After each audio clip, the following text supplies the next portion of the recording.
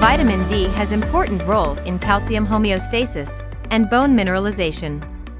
Vitamin D that we get from diet, however, needs activation steps in order to be ready to perform the required function.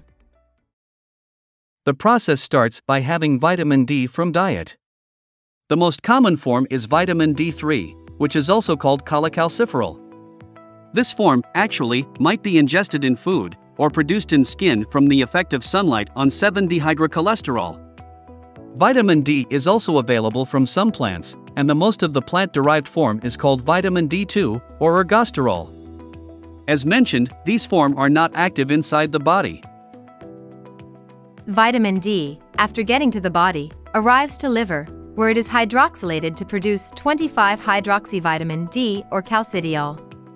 This form is not active as well, and is not regulated physiologically.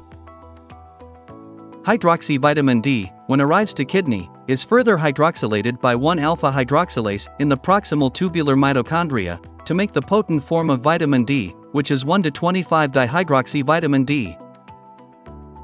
Activation of vitamin D in the kidney is regulated by parathyroid hormone and phosphate level.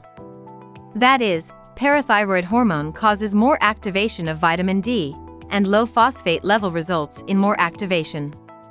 We can anticipate then that vitamin D has an effect in increasing phosphate level. And, yes, the vitamin enhances phosphate and calcium absorption from intestine and phosphate and calcium reabsorption from renal tubules. Thus, the vitamin tends to normalize low calcium and phosphate plasma concentration. In short, vitamin D increases calcium and phosphate plasma concentration by enhancing intestinal absorption and renal reabsorption. On bone, it has more complex effect.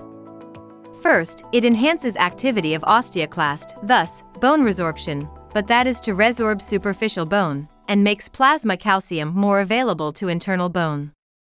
This results in bone mineralization and strengthening of bone.